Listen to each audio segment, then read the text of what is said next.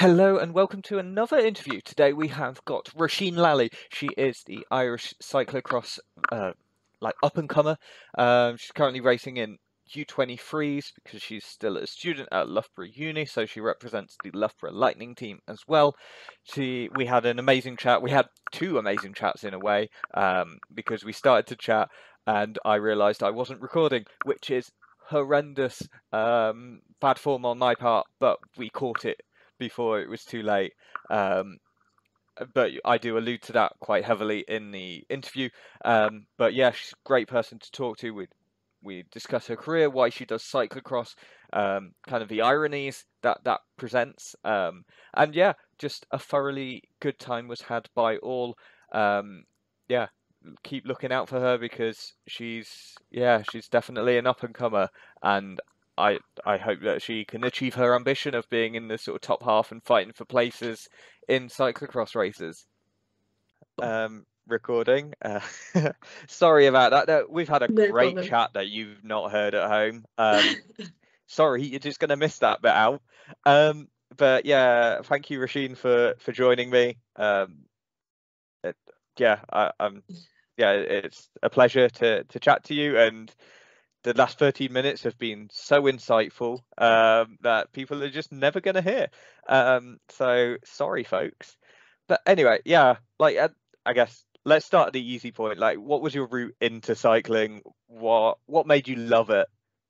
So initially, I followed my older brother into triathlon when we were really young. And most triathlon courses, when you're like a youth, are on field, so it's quite similar to cyclocross. And sort of as I was going through triathlon, I sort of realised I don't really like swimming, I don't really like running. Sort of what am I doing in this sport? So my parents then took me to my local league cyclocross, and I just like instantly fell in love with it, like the mud, everything. Like it was just, yeah, love at first sight for sure. And it was like the first thing that I was better than my older brother at, which when you're a kid is like that's a huge step. Like being better than your siblings, it's always a bit of a competition. So yeah, I think I just started and never looked back. Yeah, I find that cool that it kind of the love for it grew from participation because I know, like, speaking for myself, my love for cyclocross came from watching it. And when I was the age, like, I guess 18, I was having to watch on like dodgy internet streams that were, maybe not entirely 100% legal. Um, but yeah, did you ever get any enjoyment of cyclocross from watching? Were you sat at weekends trying to watch what the pros were doing, or was it just purely, I'm racing, this is what I want to do? Yeah, so I think like I really enjoyed watching the older girls race as well. We never really watched cyclocross on like TV or on like a Mm. laptop when I was really young. But Anna Kay, she comes from the same region that I do. And she used to have so many battles with another girl who's unfortunately not in the sport anymore, Rihanna Stoves. And I remember watching the two of them battle when I was younger and just thinking like, I can't wait until I get a bit older and there's more girls racing and like we then got our own race, like, and I can just compete alongside girls. So I remember being really inspired by them and just like I think as well, like the way in which they battled so hard and like they were proper pushing each other. But then at the end of the race, they give each other a hug and like that they'd just be best friends afterwards. And I think that was a real defining moment for me because that's how I like to compete. Like I am quite an aggressive rider, like on the cross bike, like I will fight for my line, but as soon as the race finishes, I'm like, I'm down to be friends. Like, let's have a chat. Like, let's have a laugh. So I think definitely that comes from watching regional races when I was younger.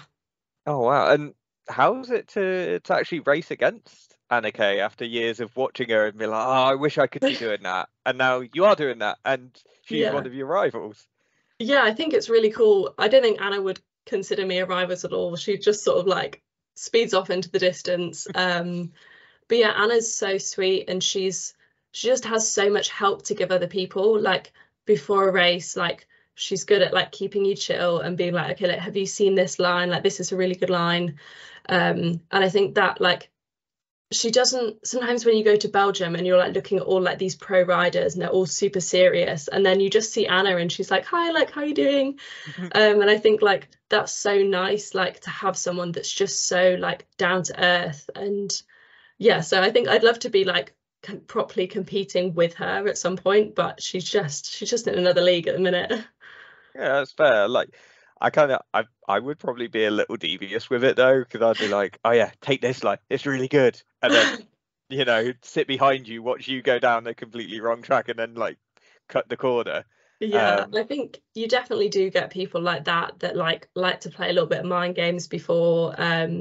But yeah, you do get some really genuine people that like that just want to see you do well, which is like that's so nice, and that's what makes the sport it is. Like yeah, those really kind people. yeah, I guess it's you should all be trying to help each other be the best, because then if you win, it makes that victory more sweet because you've Yeah. beaten the best.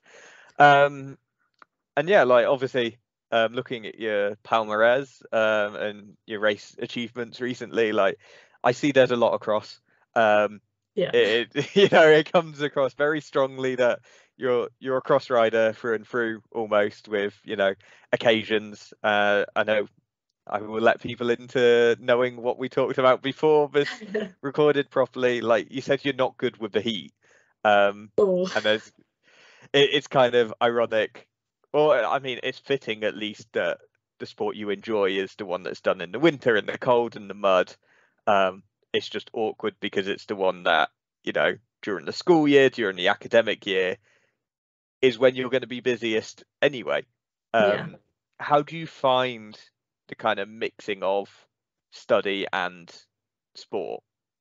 Yeah, so like obviously competing for Loughborough Lightning, I'm part of like the Loughborough Cycling Academy, and what we get like out of that cycling academy is like I think people don't understand until you're in it how good the cycling academy actually is. The amount that they do for us in helping us organize our own lives outside of cycling, and how that can sort of line up with studying, social life, training. Like so much is taken out of my own hands, and it just makes life so much easier because I don't have to think, oh God, how am I going to fit in getting getting this essay written? And actually, I kind of want to go out and see my friends. Like, I just speak to my coach and I say, like, okay, look, I'm struggling a little bit. And he goes, okay, that's fine. Like, let me take that. I'll sort it out. I'll speak to like all of these different people and then plan it and come back to you. And then everything's dealt for me. And I just have to kind of go and do it, and then like it's just easy. Like obviously Hmm. there's times where it's difficult and you're like super stressed, but the amount of support that we get from the cycling academy just makes life so much easier. Yeah. Does that mean your coaches are more pastoral than coaches, if that makes sense? Like they look after the holistic person, I guess, Yeah, like the so whole person versus the sports person. yeah, so I'm coached by Paddy Harrison, and I mean he's an absolute saint to deal with all of us, like because we all have deadlines at the same time. So when we're stressed, he's stressed.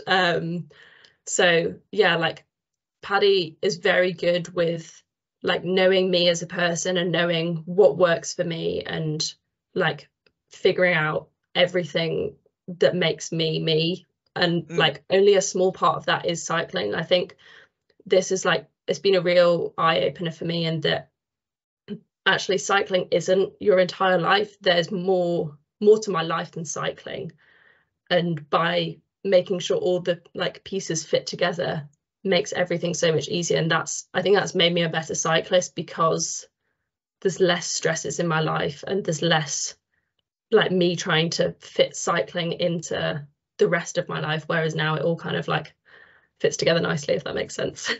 Yeah, yeah, absolutely. It's kind of yeah, it's nice to have that wider perspective of going, yeah, yeah, cycling is important, but lots of things are important, and it's nice to have Yeah. that. Do you reckon then that in a way studying keeps you grounded because it gives you something other than cycling to focus on, and you're not having, because I know if I was if I was ever at that level where I could be full time, or could afford to focus just on cycling, I would be ridiculously like, over the top about it as well. Yeah, I think like if I'd gone straight out of my A levels and just gone full-time cycling, I don't think I would have coped because I, before coming to university, I didn't really have sort of the tools to be able to reframe when things don't go well. I'd sort of like, I'd have a bad race and I'd spend all week thinking about how awful it was. Like, oh, I did this wrong, I did that wrong. Like, I'm just such a bad cyclist. Like, and sort of working with the cycling academy and sports psychologists sort of has really helped me figure out like how to go, okay, well, this wasn't the result I wanted, but I did all of these things right. It was just a bad day, like, Mm, or this is going to help me. Like, I've learned from this, and that means I've got to do this kind of training to then make sure that doesn't happen again. And I think that has really helped me, and that like I can kind of continue to go about everything. And I study psychology at university, so I do some sports psychology stuff. So I think definitely in terms of learning, that has really, really helped me in terms of progressing as a cyclist. And I feel like when I finish uni, I could potentially go full time and like I'd be okay because I have all of these tools now. But yeah, I think without the cycling academy and without sort of learning those sports psychology like tools, I guess, mm. has really helped me in terms of progressing. Yeah. Is that potentially also as much as it is a blessing that you're studying psychology, can it also be a curse? Because you're like, if you hear someone like a sports psychologist use a technique and you're like, I know this technique, why are you using this one on me? Yeah, I think definitely like I'll be sat in like a sports psychology lecture and they'll be like, okay, like this isn't what you should do as an athlete. And I'm like, oh, okay, I do that. And I think like sometimes you're sort of sat there and you're like, I feel like this lecture's been written about me, which is like, it's quite daunting. And I think like that's definitely like the curse side of it. But I think so we work with Brandon and Alex, our sports psychologists for the team. And I think they're really good in kind of they understand I study psychology, so they don't try sort of like explain my degree to me. They just kind of go like, okay, like this is what we think is going to help you. Like, do Yeah. you want to try it or do you want to try something else? And I think that option is really helpful. And I mean, like they know their stuff, so I trust them wholeheartedly. Yeah, it's kind of wild, like at least they're kind of, yeah, they're willing to give you that option and not, Yeah. I guess, patronize you, because it would be very easy to do that in some scenarios, but obviously, yeah, it definitely not advised. Yeah, kind of everything written about you is like your own version of the Truman Show. Hope Yeah. you get that reference because I know you're a little younger, so it's like, do these touchstones still apply nowadays? But yeah, I guess one thing we haven't discussed is the recent hill climb for the Bucks competition, which for international viewers, if there are any, is the British University and Colleges Sports. I think I'm good. I think Yeah, so. yeah. I'm usually good on acronyms, but it's been a while since I was at uni. I did 1 year and did the road race and the hill climb. Um, the road race was in the Vale of Beaver, which is actually not too far from either of us. Um, except they were retarmacking the hill in Harby, so it became like almost like a cobbled climb, Yeah. and yeah, that wasn't fun. And if anyone slowed up in front of you, that was it for you. I got cramp like 3 laps Of in, course. just as the lead women were catching me as well. So I was like, oh, this is time for me to stop, um, just because of how it was. Um, and the hill climb was in the Peak District somewhere where someone was selling manure like halfway up, and like just had bags of it right on their front doorstep as you rode past. Not fun. But yeah, how's are you doing much of that? And what's it like to? I presume because you're part of the Loughborough team, you're going to be towards the head of a race than where I was finding myself. So what's that like? Yeah, so I think like Bucks to me is just like that's like a fun event. Like there's I don't find any pressure on myself. Like it's Bucks is never really something that I go like at the start of the season, like, oh yeah, like I want to do really well at Bucks. So it's just like it's a fun thing to kind of try something new. Like the hill climb, I'm sort of training through that because I've got like big races coming up. Hmm.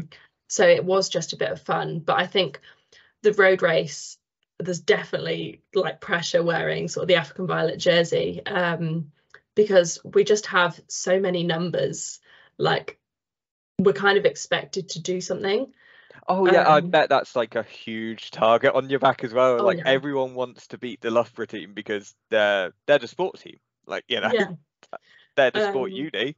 They're the I ones to beat. think it was my first year of doing Bucks Road Race. I think Loughborough had double the amount of any, like Loughborough made up half the start sheet for the women's. God. So we sat down together, all of the girls, and went, okay, like us two are gonna watch this rider, and anything that rider does, we're following them. So like the girls were screaming at us, like everyone hated us in that race, but I can imagine. and like we loved it because it was so much fun. Like we had total control of the race, and like who we wanted to send up the road went up the road, and like it was just a really fun experience to be so dominant in a race. But yeah, I think everyone hated us, and fair I enough.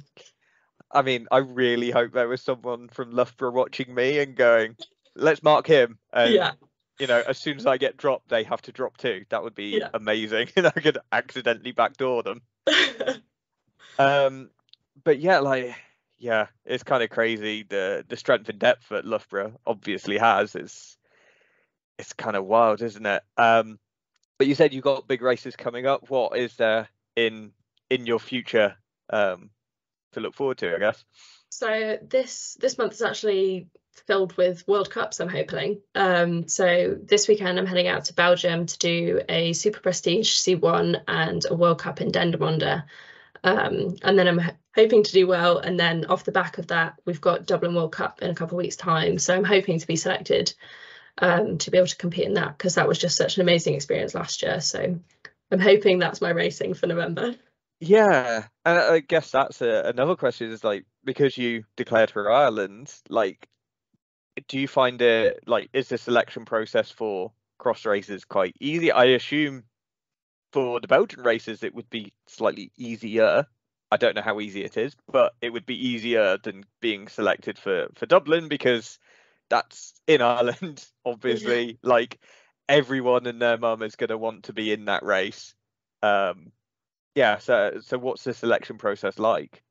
Yeah, so I think what I personally really love about Cycling Ireland and the Off-Road Commission is that they're so incredibly clear about what you need to do and what they need to see from you to be selected.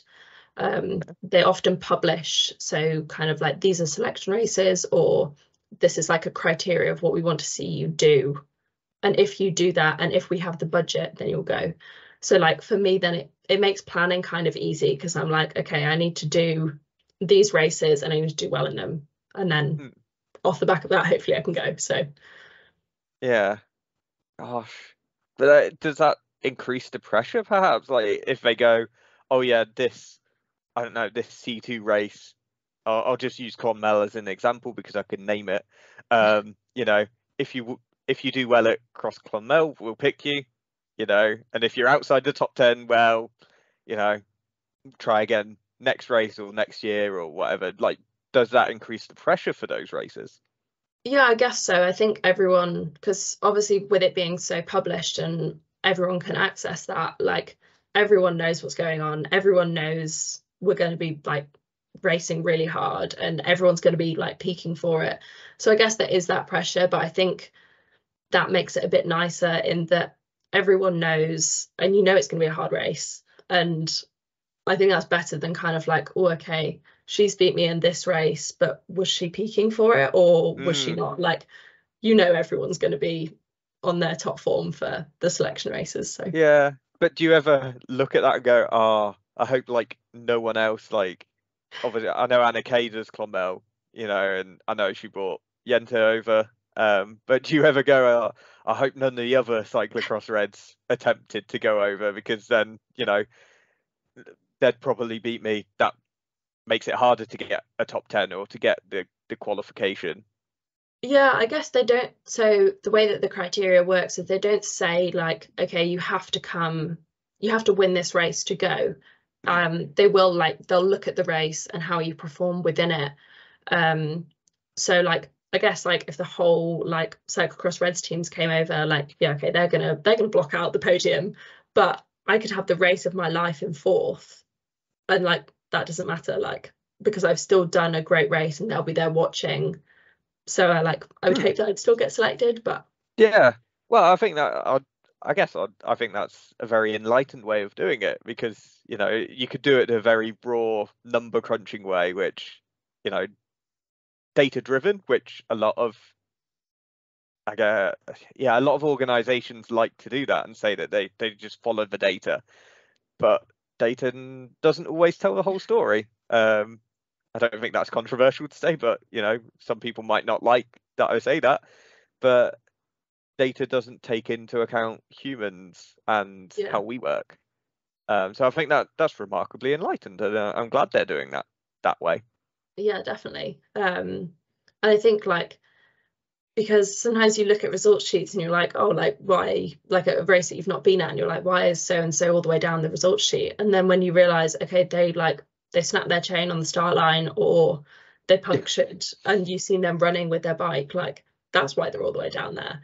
And I think like being at races is such a key way to sort of see how people are actually doing because you can watch them and you can see where their strengths are and see if anything goes wrong, really.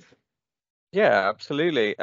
You've kind of touched on elements of this already, but like, how do you measure success? Because like, cycling is a tough sport, and no matter what the rider, you will spend more time not winning a race than you will winning a race. Um, Even, like Marianne Vos or Annemiek, like they're not winning every single race, and their percentage will be under 50. So, like, how do you measure success for yourself? How do you go, this is what I want to do, this is what I want to get out of the season? Yeah, I think when I was younger, I was definitely like so focused on winning. I was like, okay, like I want to win my local league. I want to have a top 10 overall in the national series. I think like coming to uni and sort of reframing how I look at success was definitely really important for me and as well for my mental health, like because like you say, you're not going to win every race, you're going to have bad days. So I think now something that my dad has always said to me and I didn't really get until a couple of years ago was performance not result, and that Hmm. success should come from the performance. And you could come last and like that was the best I could do on the day. Like you can't control what other riders do. Like so the results are out of your hands. Like you can go as fast as you can, but that's as fast as you can. So I think for me it's definitely taking like stripping it all back again and going, okay, what can I do to be the best rider I can be? So yeah, so I think obviously like I still have some like results and outcome goals that I want to achieve, like but I think definitely coming back to being like, okay, like I want to get as many UCI points as I can this year. Like, what races can I do to be right at the front of those races? Or like, I don't know, like back to training and what like, okay, this power number is lower than the others. What can I do to improve this power number, which is going to improve my racing? Mm. Yeah, of course. Like UCI points come from so many. Like some people go out to like C2s in Spain and just farm them there, and other people, rely on the World Cups because they're obviously higher tariff, but harder to come by as well. Although I think like I've worked out the other day that there was a race at like the Waterloo one, like maybe last year, was better than winning a C2 because like literally no matter who you like, as long as you got round and got points from it, you'd have done better than winning a C2 because there are so few people on the start list, which is kind Yeah. of weird, but I guess that's how it is. Um, but yeah, it's really, really interesting to hear like how that reframing has helped you. And certainly glad it has. Like, I guess, yeah, the only questions are, we know obviously what your sort of short term future looks like in terms of racing. What's the long term goals I guess we could even go career goals, and also like how far into uni are you, and therefore have you started looking at post uni cycling, and what are the plans on that front as well? Yeah, I think so. I'm in my final year at the minute. So I only have a little bit left, unfortunately.